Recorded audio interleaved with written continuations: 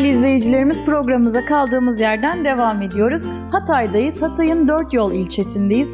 Sizlerin kış ayları yaklaşırken tabii ki doğalgaz hakkında birçok soruları gelmişti. Isıtma sistemleriyle alakalı birçok sorularınız gelmişti. Biz de makine mühendisimiz Cihan Altınışık'a konuk olduk. Şimdi sizlerin merak ettiklerinin cevaplarını kendisinden alacağız. Cihan Bey merhabalar, nasılsınız öncelikle?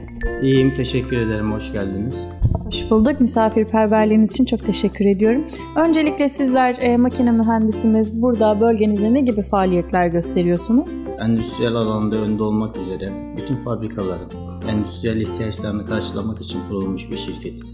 Aynı zamanda bölgedeki inşaat ve evlerin iç tesisatları, petek, kombi, ısıtma soğutma sistemleri dahil olmak üzere birçok alanda faaliyet göstermekteyiz. Bunlara ekstra klima temizliği ve petek temizliği olmak üzere çok alanda faaliyet gösteriyorsunuz. Cihan Bey, kış ayları yaklaşıyor ve bizler de haberlerde sık sık duymak istemediğimiz, duyduğumuzda çok üzüldüğümüz haberler duyuyoruz. Bunun için, bu olayların yaşanmaması için doğalgaz alanında almamız gereken önlemler nedir sizlerce? Öncelikle evlere gaz alarm cihazı koymak zorunluluğumuz vardır. Herhangi bir gaz kaçağı halinde selerik vanadan otomatik kesme yapılması için gaz alarm cihazları önemlidir bu konuda. Bir ikincisi, kombi bacalarının yönü ve nereye baktığı da önemlidir. Az önce siz petek temizliğinden bahsetmiştiniz. Petek temizliğinin bu alanda bize bir faydası var mıdır ya da temizlenmemesi durumunda, doğru bakımların yapılmaması durumunda ne gibi sorunlarla karşılaşırız?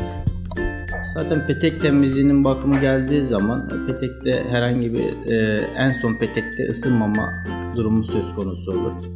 Petekleriniz ısınmıyorsa artı soğuk oluyorsa petek bakım zamanı gelmiştir.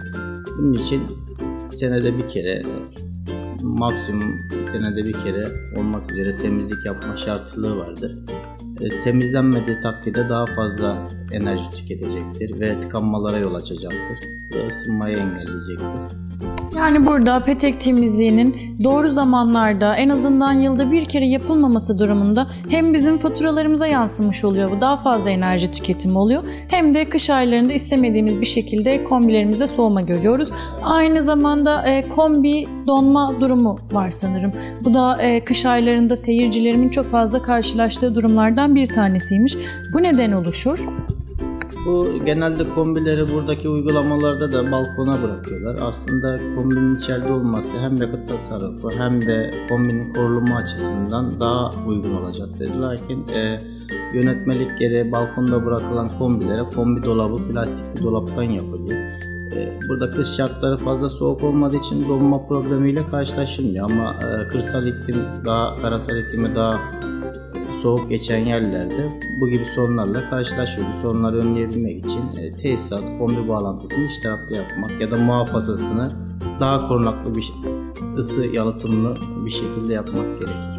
Genelde hanımlarımız ya da ev sahiplerimiz, ev bireylerimiz evin içine koymaktan biraz çekiniyorlar kombiyi.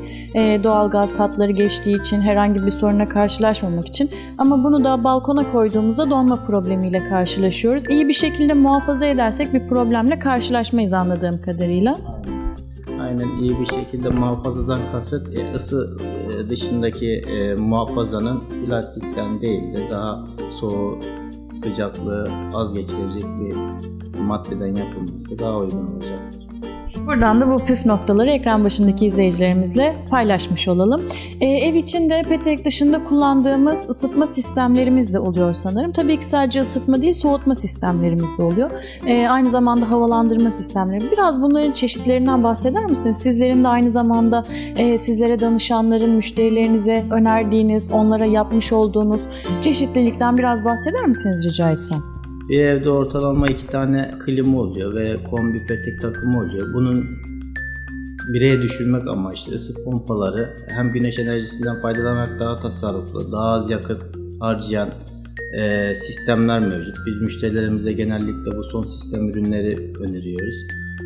Ama mevcutta doğalgazı kombisi peteği olan müşterilerimize tabii ki ekstradan soğutmak için klima öneriyoruz. O tamamen müşteriye göre değişiyor. Tabii ki bu müşterinin yaptıracağı ya da size danışanların yaptıracağı alana göre de değişim gösteriyordur diye düşünüyorum aynı zamanda. Sizler makine mühendisiniz Cihan Beyler şirketinizle beraber endüstriyel alanda da ısıtma ve soğutma sistemleri yapıyorsunuz. Eminim ekran başında şu an izleyenlerim arasından yaptırmayı düşünen ya da böyle bir mühendise ihtiyacı olan izleyenlerim vardır.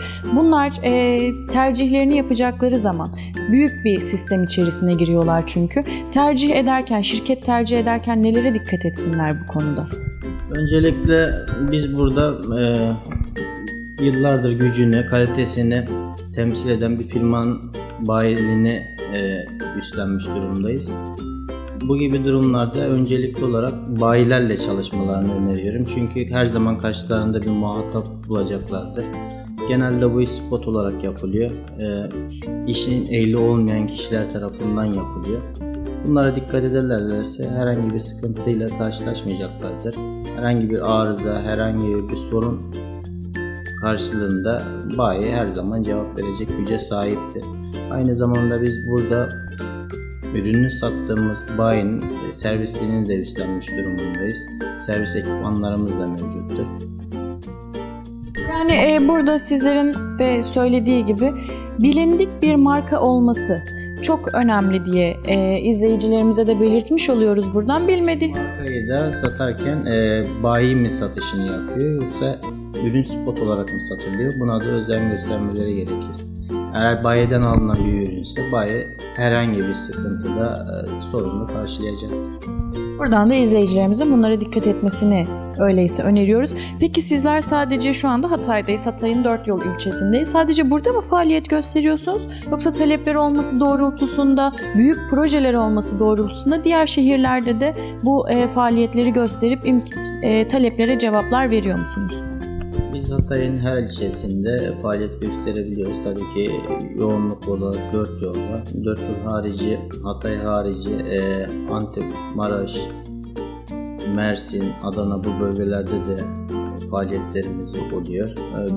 Genelde büyük çaplı işlerde teklifleri değerlendiriyoruz. Yani büyük çaplı projelerde bütün Güneydoğu bölgesini ele alıyorsunuz ve taleplere cevaplar vermeye çalışıyorsunuz. Sizlere çok teşekkür ediyorum Cihan Bey. Ekran başındaki izleyicilerime son olarak söylemek istediğiniz ya da bir uzman olarak kendilerine tavsiyede bulunmak istediğiniz bir şeyler varsa kısaca dinleyelim lütfen. Klima ve kombilerinizin bakımlarını günü geldiği zaman yaptırmayı ihmal etmeyin. Bunları yaparken yetkili servislerle ve bayilerle çalışmaya dikkat edin. Bu bölgede, Güneydoğu Anadolu bölgesinde müşterilerimizin hizmetindeyiz. Bizler de başarılarınızın devamını diliyoruz Cihan Bey. Değerli izleyicilerimiz, Hatay'ın 4 yol ilçesinde yine sizlerin merak ettiklerine cevaplar aramaya çalışmıştık. Bakalım bir sonraki durağımız neresi olacak?